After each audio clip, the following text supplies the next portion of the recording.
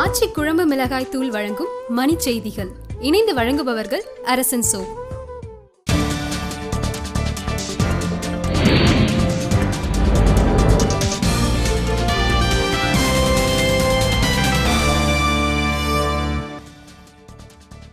தமிழக அரசுக்கு மக்களை பற்றியோ ஏற்றத்தாழ்வான கல்வி முறை பற்றியோ கவலை இல்லை என அன்புமணி ராமதாஸ் புகார்.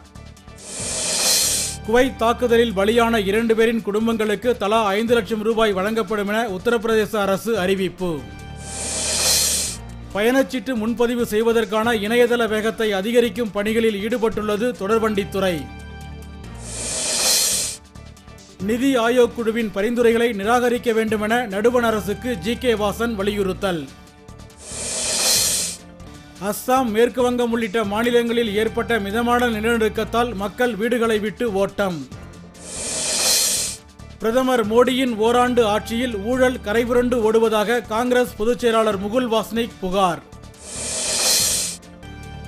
தாம்பரம் அருகே சாலையில் நடந்து சென்ற இளைஞர் கல்லால் அடித்து கொலை, மர்ம கும்பலுக்கு காவல்துறை வலைவீச்சு. திருத்துறைப்பூண்டி அருகே குடிநீர் வழங்கக் கோரி காலி குடங்களுடன் பொதுமக்கள் சாலை மறியல். வங்கதேசத்தில் வெளுத்து வாங்கும் கனமழைக்கு 23 பேர் உயிரிழப்பு, 10,000க்கும் மேற்பட்டோர் வீடுகளை இழந்து தவிப்பு.